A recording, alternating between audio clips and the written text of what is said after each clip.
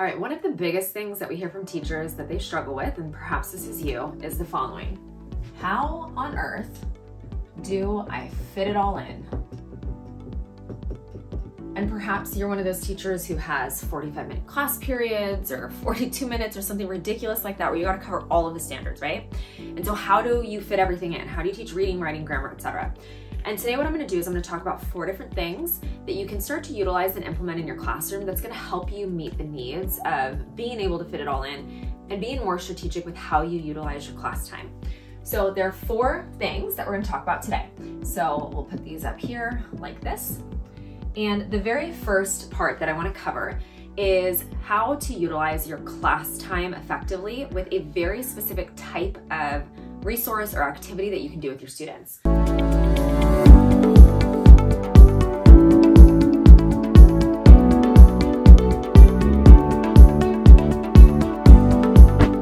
And those are bell ringers. And if you're familiar with our channel, you know that I've probably talked about this before in the past, but bell ringers are an incredibly helpful way to get in a lot of the standards that you need to cover with your students.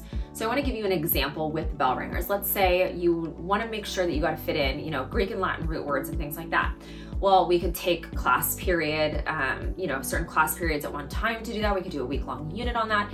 But do we really have the time to actually do something like that in our class? Not really, depending on the length of your class. And if we look at the standards, right, which we'll talk about in just a second, it might not necessarily be something that you should be spending that much class time on. So what we do instead is we teach concepts like that inside of our bell ringers. So our bell ringers that we've created at EB, and you can obviously do something similar for yourself, these are aligned to all of the ELA standards. So when we set out to create the bell ringers that we utilize with our teachers, is we have our teachers make sure that the bell ringers have all of the standards for 5th grade or all of the standards for 6th grade included in them. So let's say for some reason there's one standard that you aren't able to get to in your normal curriculum for the year, at least you know that the bell ringers that you have that you're utilizing with your students are going to cover that, right? And a lot of times what we're doing with bell ringers is we're wasting those 5, 10, 15 minutes at the beginning of class each day with kind of like a busy work activity, maybe like Wacky Word Wednesday or Mentor Sentence Monday or something like that. And I'm not knocking necessarily those practices if those work for you, but we've found a better use of bell ringers is ensuring that they really are connected to the standards that we have to teach in our classrooms.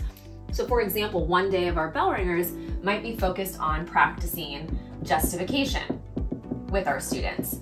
And that gives students another day to practice this particular skill. So we're utilizing and harnessing those first 5 to 15 minutes of class, depending on how much time you set aside for your bell ringers, to really make sure that we are making the most of that time to be covering the standards, right? To be fitting it all in, which is one of our biggest pain points. So that's the first one, is utilizing bell ringers. Number 2 that we're gonna talk about is using the standards as your guide.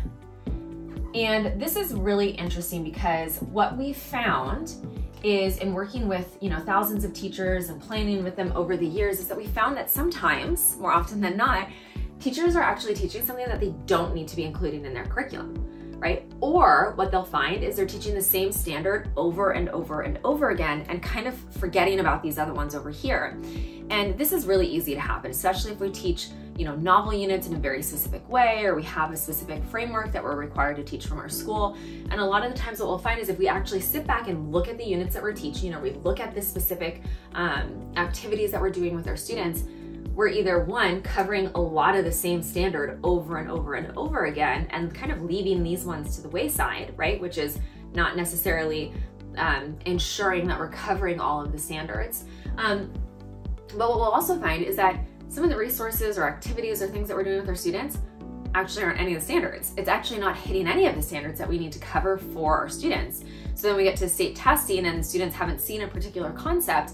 If we're utilizing the standards as our guide, that really helps to cut back on, wasting class time on things that you don't necessarily need to be teaching. So that's number 2, is using the standards as your guide. All right, now number 3 is to batch plan. you know anything about our world, you know that we are huge proponents of batch planning. There are so many different reasons why we feel that you should batch plan. Of course, there are limitations to this, and with anything, right, it's a give and get of what it is that's actually going to benefit you. But when we batch plan, when we're thinking about how do we fit in all of the standards that we need to cover throughout the entire course of a year, when we batch plan, we see it in front of us. Like, we actually see that unfolding of, oh my gosh, I'm using the standards as my guide, and I'm doing reading for literature standard 5.1 100 times this year, but I haven't even touched reading for informational text in this first semester of the year. You see that when you batch plan. You start to see those holes within your curriculum, right, that you're developing.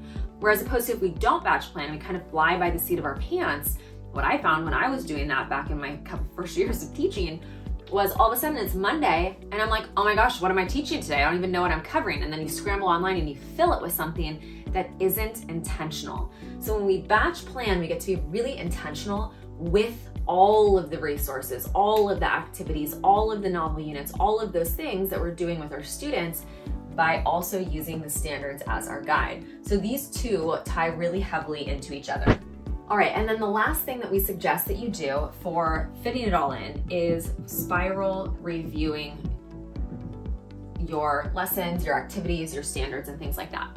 And the reason that we do spiral review, this is like math, right? In math, we're very familiar with this concept, but it's not really applied to ELA the way that we feel that it should be. And when we do this, and we have our teachers do this, we see a huge return on investment of this time in doing this because students are able to consistently practice these skills over and over and over again, right? So I want you to think of like an analogy of working out, or if you're a basketball player or something like that, right?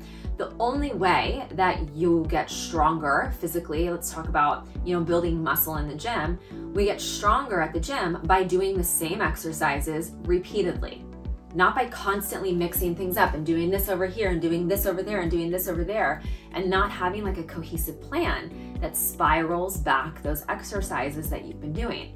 Same thing goes for an athlete, right? If we're practicing and we want to get better and be the best team that we can be, we're not all just practicing dribbling in November and then practicing passing in December. No, we're doing it consistently. We're doing it all the time. And that allows us to develop a mastery of these specific skills. So English is not any different than that, right? We have to give students the opportunity to spiral review certain concepts again and again throughout the school year. And that's where also, the bell ringers come into play, because these allow us to easily do that. But that's also where batch planning comes into play too, because we can start to see as we're planning things out where we have holes. Oh my gosh, I taught narrative writing in August, but I haven't touched narrative writing again until October. Like, I got to figure out a way to spiral review narrative writing in. And maybe as you batch plan, you put in a separate Friday that you're going to do a special, narrative writing activity, or you're utilizing your bell ringers to support you in that capacity.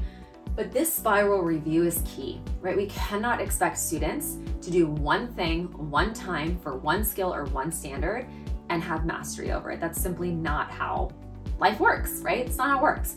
So we really get to be cognizant of spiral reviewing our content with our students. So hopefully this helps you. Those are the 4 ways to fit it all in. We talked about bell ringers, using the standards as your guide, batch planning, and spiral review. So hopefully this helps you. If it does, please share with a colleague. We would love to kind of spread the message of our belief here at EB and how we can support teachers.